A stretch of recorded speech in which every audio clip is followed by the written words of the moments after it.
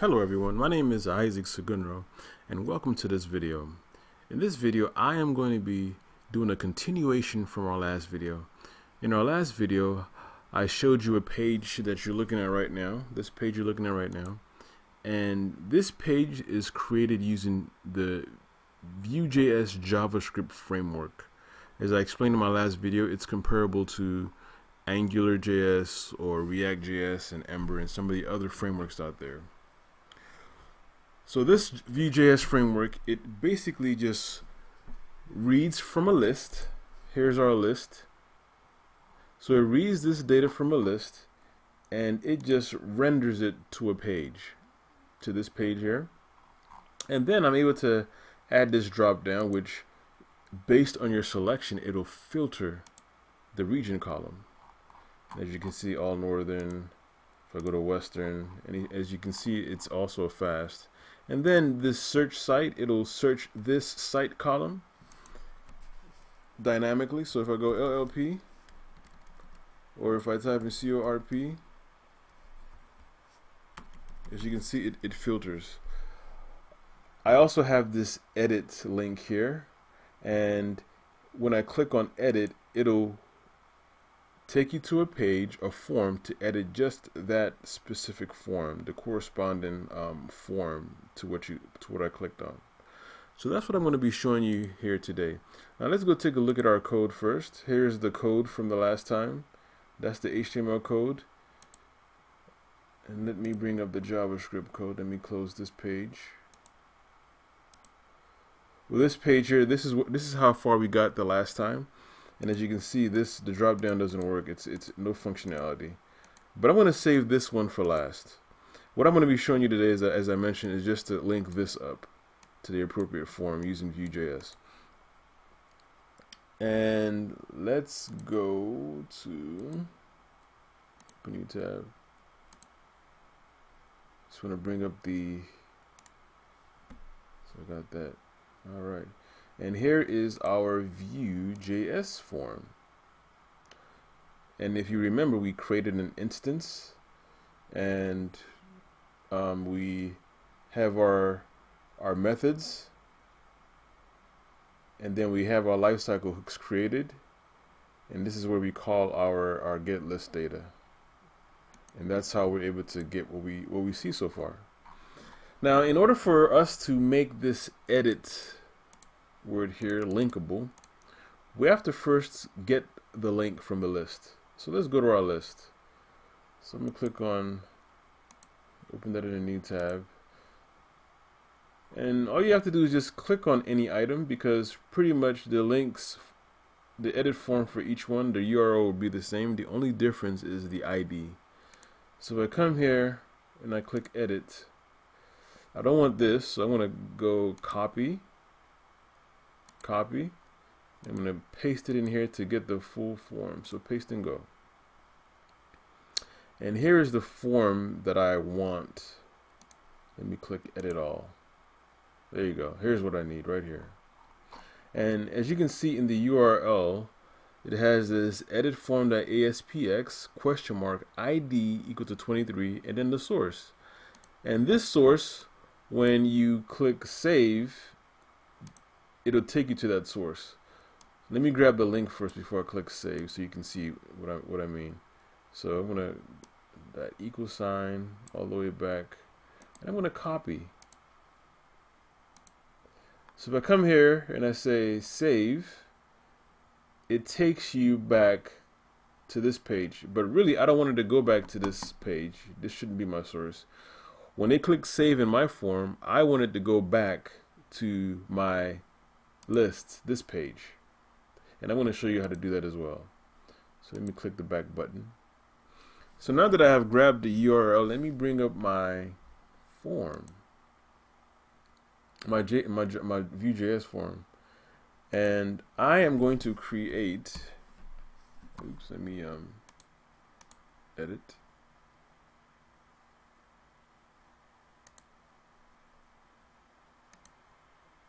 Okay.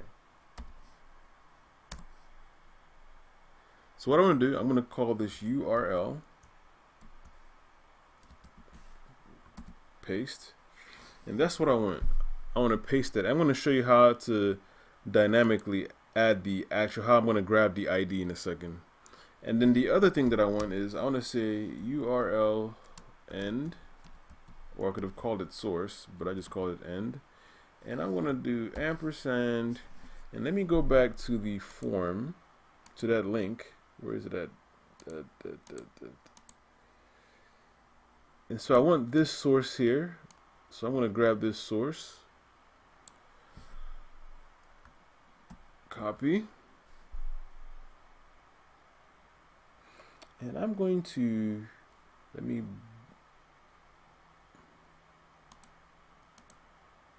have too many pages open. So I'm going to come here. Let me close that down. Oh, there it is. So I want to paste that in there. But I don't want all of this. This is not the source that I want. So I want to go to my list, and I want to click on this. This is the source that I want. So when I click save on that edit form, I wanted to come to this page instead of taking me to the previous page. So let me come to let me close these pages down. Let me leave that open. Close this down. Here we are. So I'm going to go to my source all the way up to this ampersand because I have the content ID, so I might need that. So I'm just going to paste that in there. As a matter of fact, I really don't need this, so I'm going to take that out. But you can leave it in, it'll do no harm. So I'm going to take that out. That's what I have. So let me save this, and now I'm going to go back to my HTML page to show you how to use this. So when I come to my HTML page,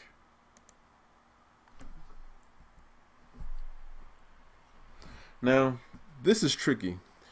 At first you may be tempted to do something like this, and then href, and then href is equal to, and then you paste all that stuff in here.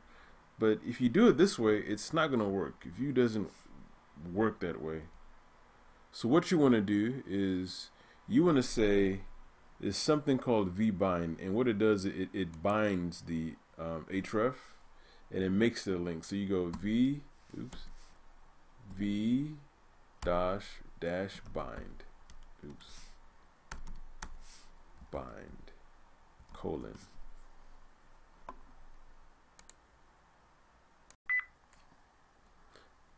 So that's what the vbind does. So the vbind is basically, you have that href, which is the argument, and all it does is just tells the vbind directive to bind the element href attribute to the value of the expression. So it binds it to the expression that I'm going to give it. And the expression that I'm going to give it is URL and URL end. So let me show you how to do that. So, where is it?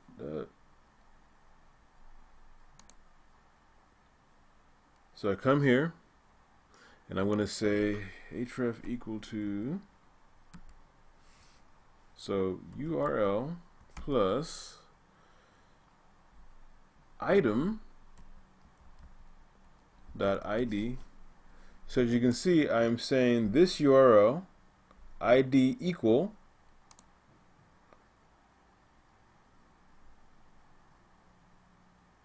ID equals, so I need an ID. So I'm grabbing, as it's looping through this array. Remember from my last video, it's looping through the array, and among the items in that array is an ID. So I'm going to say, because it's an array of objects, so item.id, and then I need to concatenate again URL end, and that's this here. So now I'm concatenated to this. So let me go back. So URL end, then I need to close it, close that just like that, and then edit, and then I need to put close my my A tag.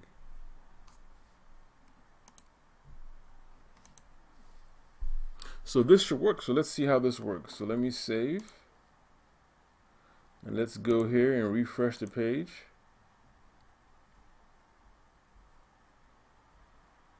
Oh, so I'm getting an error, so let me do F12.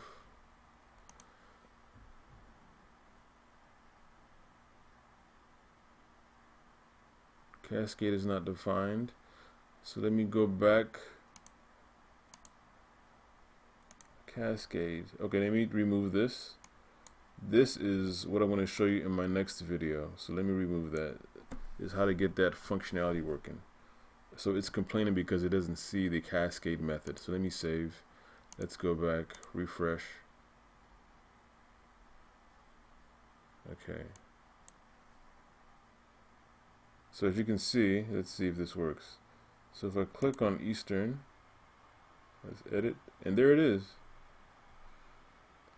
Now let's see what happens when I save. It should take me back to the list. There you go. So let me go to another one. Let's go to Western. And there it is, Western. As you can see, the IDs are changing as well. So this ID is equal to 18. Let me go back. Let me go to a northern, or let me go to a southern one. Southern, look at the ID 58. So it works. So let's go back to the code. So just to recap, I created a property in my data object, two properties, URL and URL end, and I basically grabbed the URL of the edit form and I included the ID equal because I'm going to dynamically insert the ID in my HTML portion.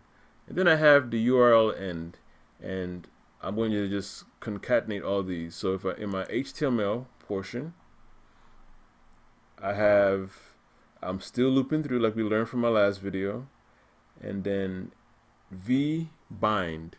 And remember, the href, this href here, is the argument which tells the vbind